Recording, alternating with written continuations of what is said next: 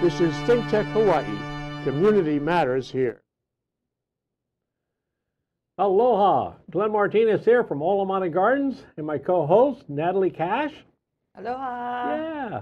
She's our farm manager at Olamana Gardens, and she's also my co-pilot on the boat. So we joke that I wear many hats. So this is my favorite hat. This is my sailing hat. I keep a boat at Kanio Yacht Club, a little 26-foot boat made in England, and it's a good fun boat. And we have a lot of fun on it, going out to the sandbar and that. Yes. But many of y'all see me in different hats. So this is my sailing hat. Then other times when I'm on the water, that would be my Coast Guard hat with the Coast Guard Auxiliary. Yes. So we go out with that. And on Tuesdays and Thursdays, we have a boat that we go out on at from Sand Island that I crew on occasionally. And we go out and we do runs with the C-130s. And they throw off all these life-saving equipment like life rafts and radios and flares and that. And we're the practice victims. They got to find us. We're up 5 miles outside of Waikiki. They pick us up. They go out there and they got to find us, drop flares on us and that. And that's good fun. But most of the time when you guys see me, I'm just a fur boy, you know, and that. And sometimes I'm a beach boy, you know. I go surfing. That's my surfing dude hat. But more and more, I'm wearing my ham radio hat, okay? And I used to have a hat like this, had fishing lures on it, yeah? But now I get little emblems from all the different little, that we belong to RACES. We did a show here, RACES, EARC, Emergency Amateur Radio. We belong to Koaloa radios. And tomorrow's a big day for us. NBC is coming to Olamana Gardens. We got a phone call downstairs when we were coming up in the elevators, and they said they're on island, but they sent out a 3-person team. A lady named Sky is in charge of the videoing feature stories for NBC.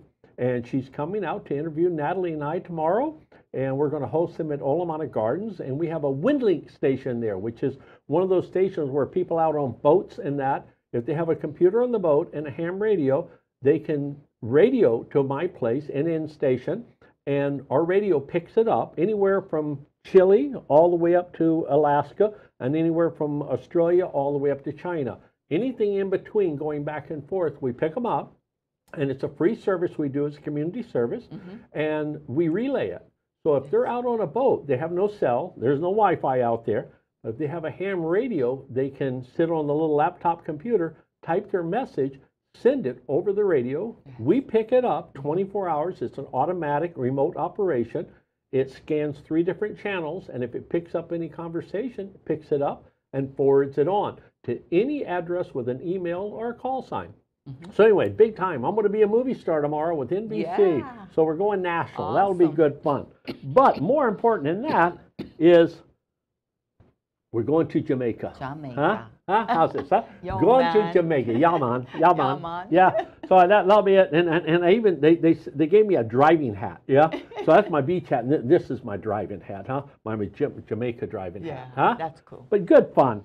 Well, we're looking forward to going to Jamaica, and that's what today's show is going to be about, is we're going to be down in Jamaica, and we're going to be building a system that we engineered here in Hawaii. Aquaponics system. Aquaponics system, and it's for an orphanage. It's one of our favorite things to do, right? And so the fellow named Marvin got a grant from USDA or the government agencies, and they funded him to build 3 greenhouses, commercial greenhouses, like 30 feet by 75 feet long, 100 feet long, and to put aquaponics in it, specifically to grow food for orphanage, right? Okay, so we went there last year, and we started with the preliminary setup.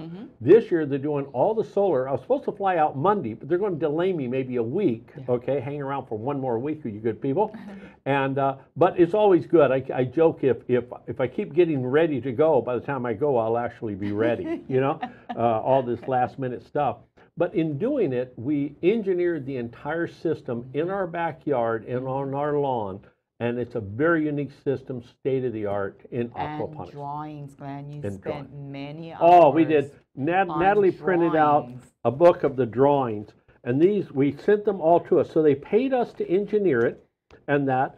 And this is a spraying system, okay? And what's unique about this one is the whole heart of this system is going to be these little nozzles here. They're called pigtails, okay? And with the pigtail nozzle here, it looks like you peeled an apple. But if you look through it, there is no hole going through it. But the water comes up and it sprays out sideways. And it's made out from my Coast Guard hat I was wearing. Well, on the Coast Guard ships, these are screwed up into the ceiling. And they're for fire prevention or to put out a fire.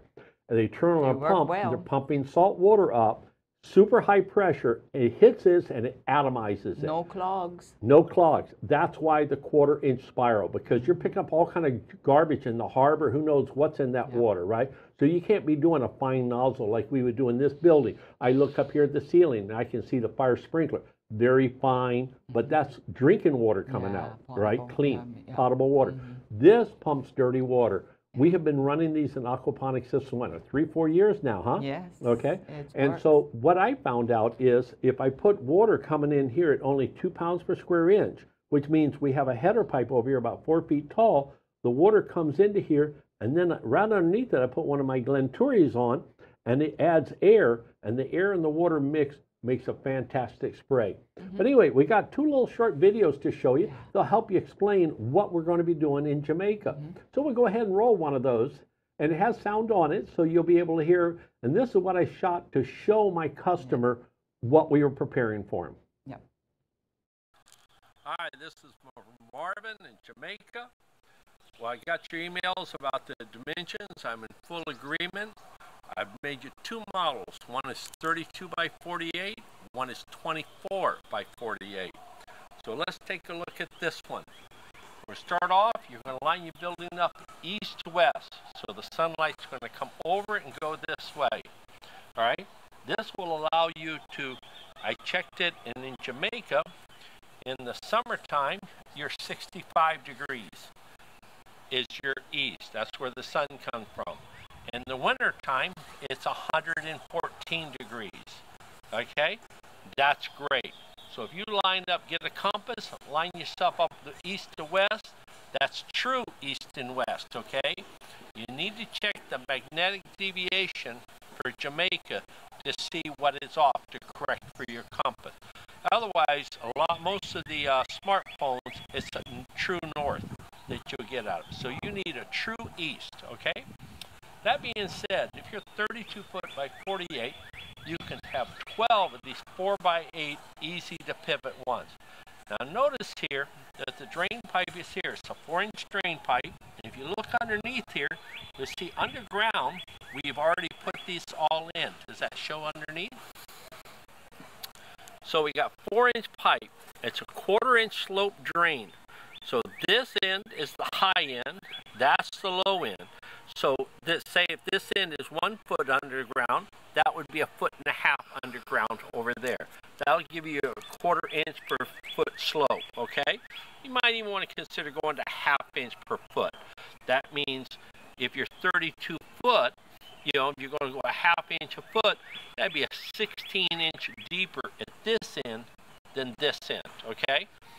Now, following that one, if you're going to go 48 feet, that way, if you're 16 inches here, at the other end, you're going to be 24 inches deeper. That's a 1/2 inch per inch slope. That way, you won't have any settlement in your drain pipes. Now, the red straws. The red straws are to simulate the spray heads coming down from the top, because we're in a greenhouse, so we've got a hoop, we've got a frame. We'd run a cable across here with a tension on it, and you'd hook your PVC pipe to it, and this is what would be inside. This is your spray heads that would be spraying the water up. They'd be in here this way, okay? So be one of these in each one of those, okay? Right here at the bottom of the red would be the arms coming out. So the water would come down, come over, and spray up, okay? And this is where the air gets added into it, okay? So the air hose would be coming right beside it. It would just be tie wrapped to it like a garden hose, and it would come down and go to each head. Pretty straightforward, you know, application there, okay? So that way you pivot on the bottom and the top is pivoting. There's no restriction to you turning this. This would have a pipe union. That's where you can unscrew it, and that stays there, and this could be moved out if you ever needed to. Now, if we're 32 foot wide by 48, you can have two 600-gallon fish tanks, 5 foot in diameter. This is to scale. So this whole model is 1 inch per foot. So these would be 5 inches across here, okay? 5 footers by 4 foot tall. This gives you room over here to have a working table going here. These would be roll around stainless steel racks. If you're on 6 foot tall here, 2 of them here, right? Now, if you're 32 foot wide, you're going to have 4.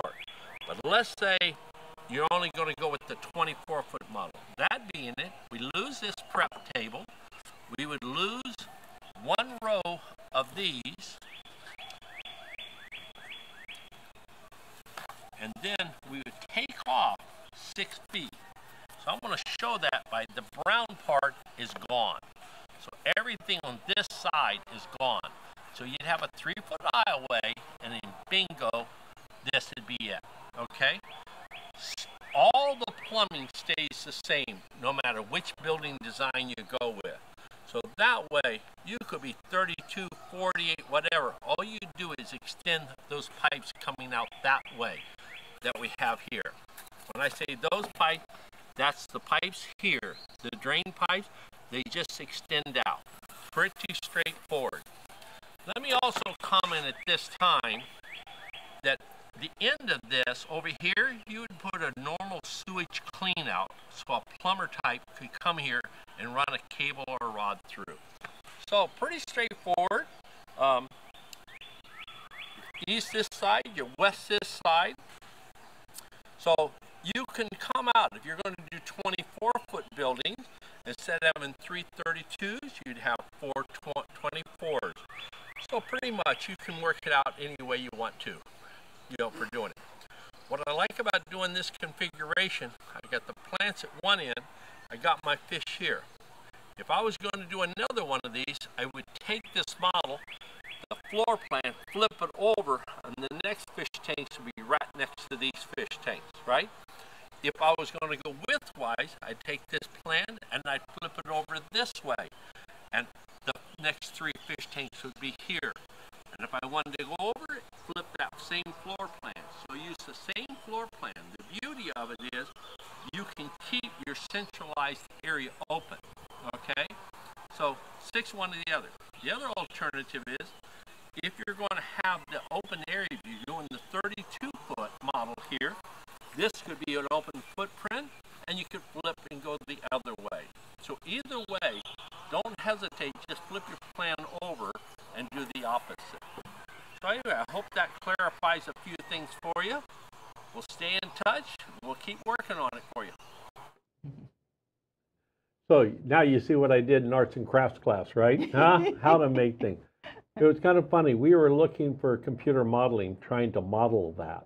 Yeah. And after spending about a week and going crazy doing that, I jumped up, went down to Enchanted Lake's Ben Franklin's store, yes, and the girls there helped me out, huh?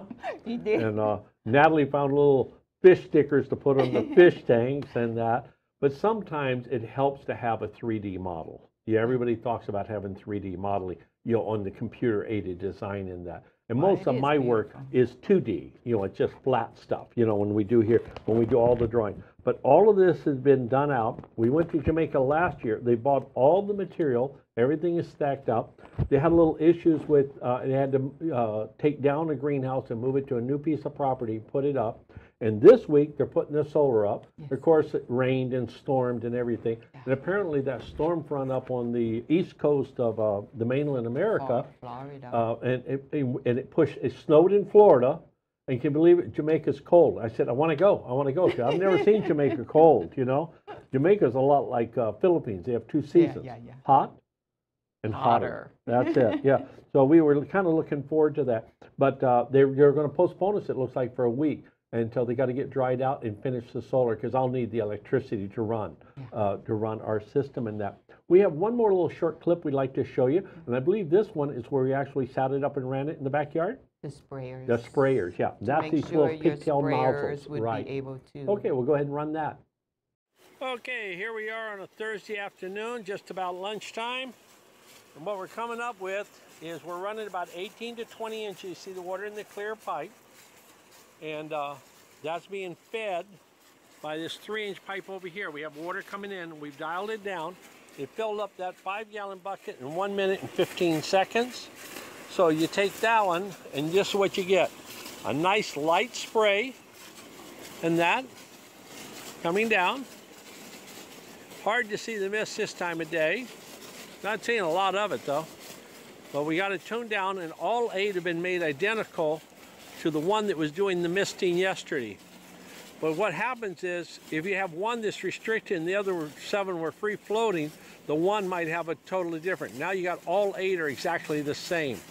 So we're still chasing, getting that smoke misting coming back up. It'll be interesting to see what we can do to get that. But we have all 8 of these identical, 5 gallons in 1 minute and 15 seconds. And oh, you got to be wondering about the air. If we come over here, I'm running the air right now. Uh-oh, oopsie, knock that off. Put that back on. Come over here, I'm running about here. I'm gonna bleed it down to 1 PSI. This with it wide open now. I'm bleeding off to the sky. And you see at the 1 PSI, I'm still doing just fine. I'm getting above the board, okay? Okay.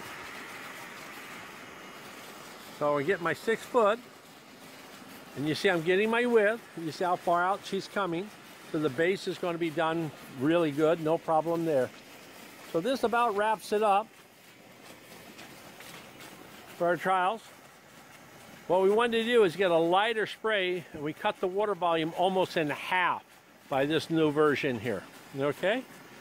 So I hope you enjoyed that. I hope you see the sideways there coming out, and you see up above. Okie dokie. Well, here's Glenn, here's smiling.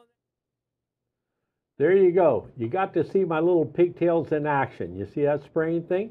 Well, we got a little more for you. We've got some pictures right after the break, so stay with us. Thank you.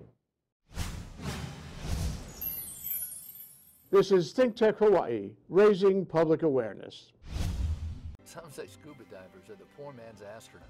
At DiveHeart, we believe that to be true. We say forget the moon.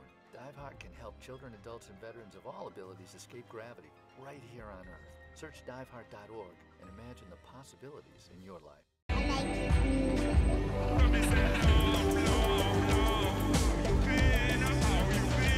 They said I could play, so any chance to play at all. You know, that's my life. I love music. Yeah, that's how we do it. Aloha, my name is Mark Shklov. I am the host of ThinkTech Hawaii's Law Across the Sea. Law Across the Sea comes on every other Monday at 11 a.m. Please join us. I like to bring in guests that talk about all types of things that come across the sea to Hawaii.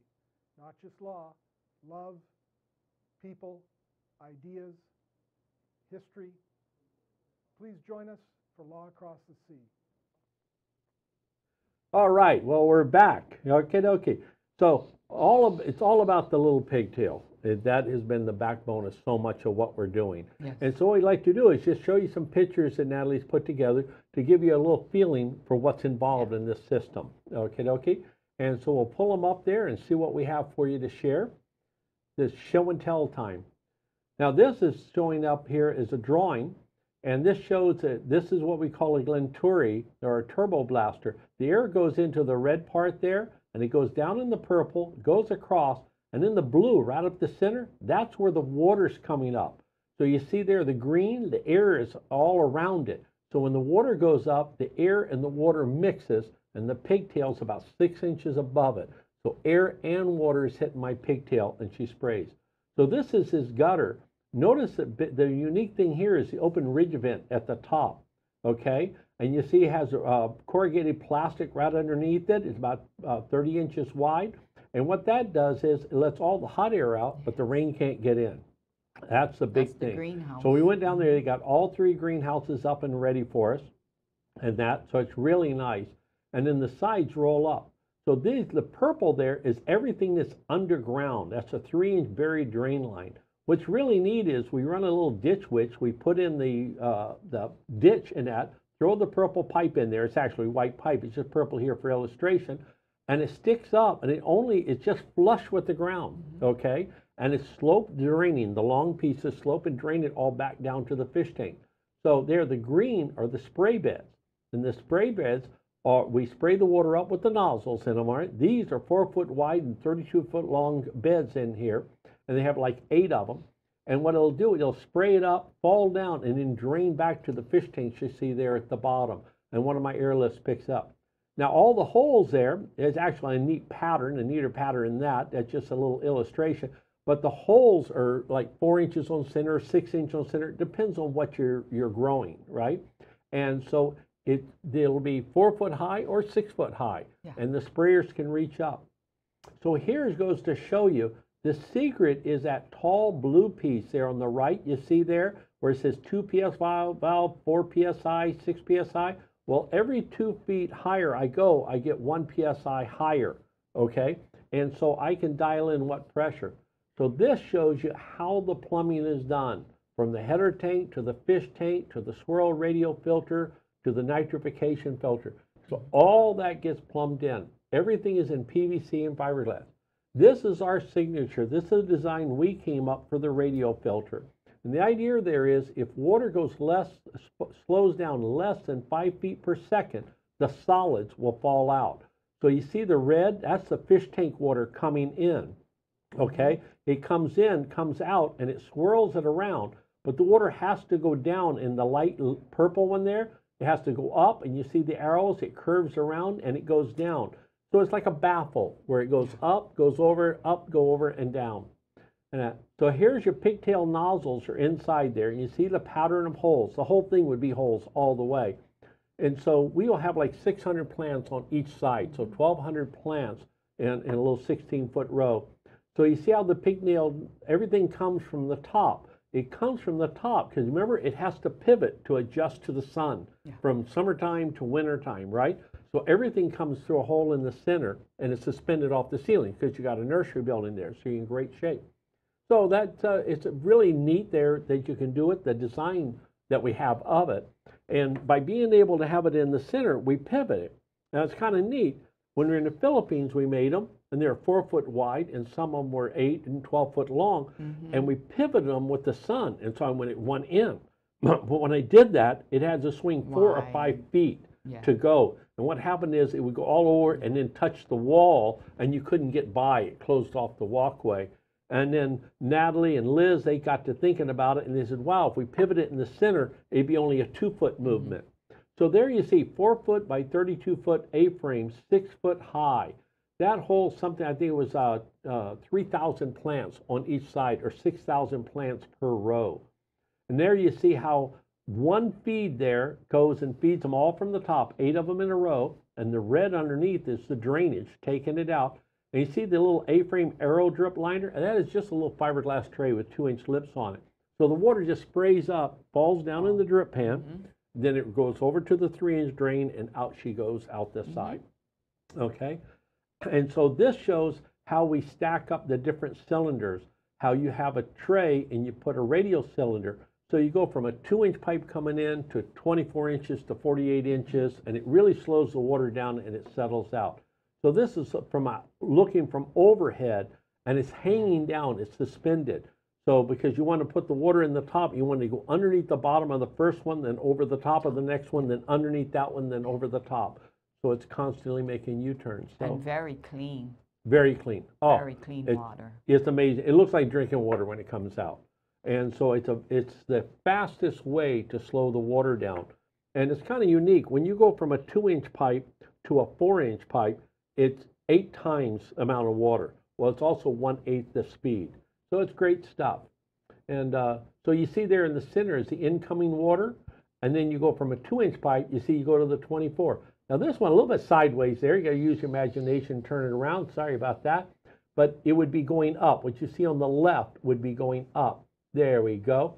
And the air and the water mix. So you see it coming in, it mixes, and you see the blue and the white bubbles. That's the air going in, and then it will go up. So it's very simple to make. We brought some, we pre-made some, and then we can make some more there.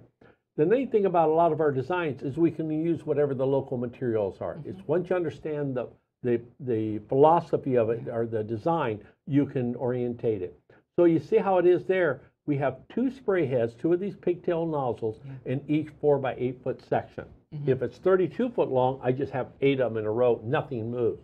So this is going to be a test to see what is it worth doing the rotating one to get the even sunlight, summer and winter, or do you just, by not giving up the 2 foot break in between and having a solid row of 32 foot, you grow more plants and it all equals out, okay?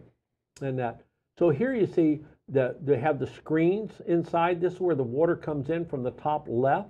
You see how it goes to the screen? It gets to one screen, then the next screen, then the next screen, and then it goes out. The dirtiest water, the clean water will go down, and then it's their self-cleaning screens. And if the water's going down at an angle, it will push the stuff down to the gutter and move the trash waste. All the clean water goes right through.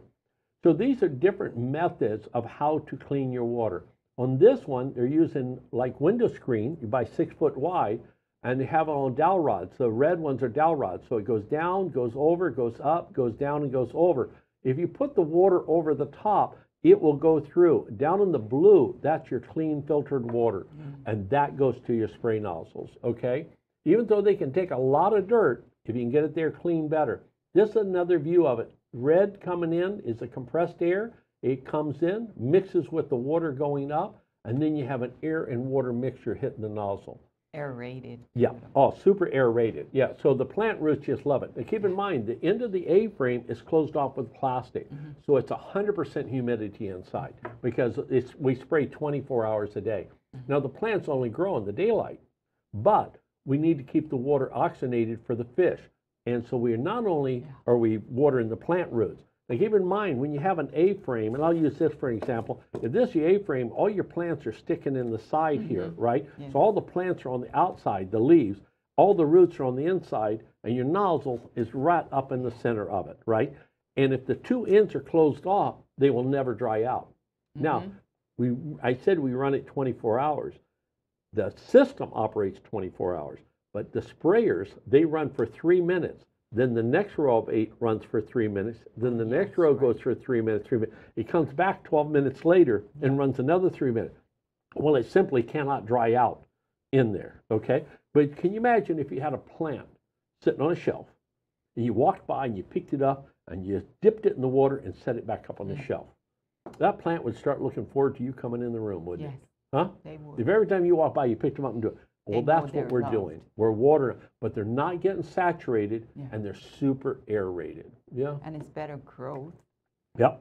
for the plants. Yep. And the math of it is like this, folks. If you were to take something, let's say here, I'm going to take these 2 sheets just for illustration. And if this was 4 feet wide and 8 feet long, and if I had 300 plants planted in there, do you see that if you took this and you did this and you did this, and you had it 8 feet long, you just doubled your production, okay? And greenhouse space is expensive. Yes. Well, Natalie, we got about a minute to go or so. Anything you wanted to add in? So Glenn is ready for Jamaica. Yeah, I got just 1 foot waiting. on the airplane already, yeah. I'll try really hard to hold down the fort while he's gone. Yeah, so Natalie's going to stay back, and she's going to hold down the fort this time around. And because the last time we went, Natalie and I went to Jamaica, and we ended up being gone 7 weeks or something, 6 weeks, 7 weeks. So it happens sometimes. This time she's going to stay back and run the farm for us. Yeah. Well, we hope you guys enjoyed today's show. Please write in and let us know what you think. We'd like to know what you guys like and if you're getting something out of this. Yeah. And if it motivates you, always go to olamanagardens.com, or you go up on YouTube and you look up Olamana Gardens. You go to ThinkTech Hawaii and look it up and search for my name or Olamana Gardens and see all the shows we've done. Most of them are on Aquaponics. And if anybody's interested, we could also do sponsorship. We do sponsorship, so we're always looking for sponsors. Hey, buy me a plane ticket. That'd be great, huh? We go anywhere. Well, we thank you all so much for tuning in to ThinkTech Hawaii. We're looking forward to it. We're looking forward to our interview with NBC tomorrow morning. I won't get any sleep tonight now. I know. Going national. Well, thank you all so much for tuning in to ThinkTech Hawaii, and please look at our other shows. Thank you very much.